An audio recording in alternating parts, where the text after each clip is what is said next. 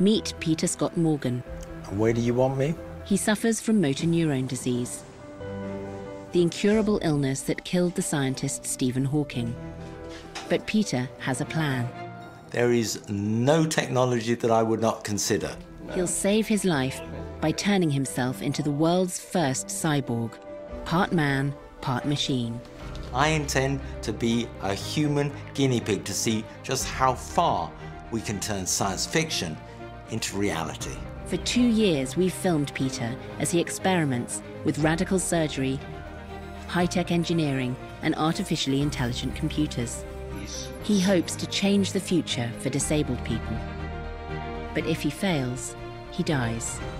Who would have thought that trying to cheat death was a full-time job? One of the big problems when I email people who are locked in, they say of all the faculties that they lost, speech was the worst. Yeah. The most traumatic, the one that made them feel most disabled.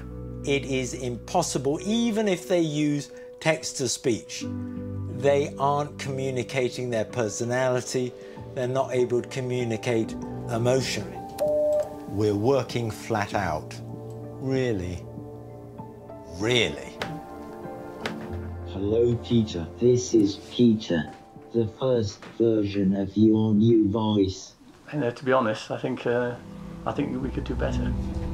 Intellectually, I've understood that people who are disabled can have a rough time just fitting into the environment. So now I'm in a wheelchair. Now I get it. And it's incredibly difficult.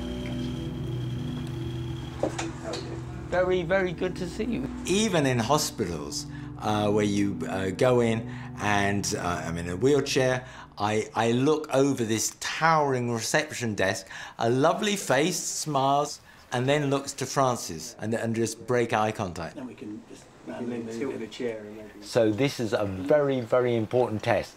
Here we go. Okay, strange feelings. I am doing nothing. I am absolutely relaxing my muscles. I am completely flopping, and yet I am standing.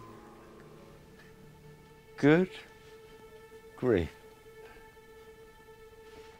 I am unprepared for the emotion of not only being able to look down on people, for heaven's sake. It's not even just looking in the eye, but of being able to relax in a standing position. It is quite extraordinary. Really is. It's less than a year since Peter's diagnosis. He's beginning his transformation into a cyborg, becoming part human, part machine. There's no time to waste. MND is paralyzing him.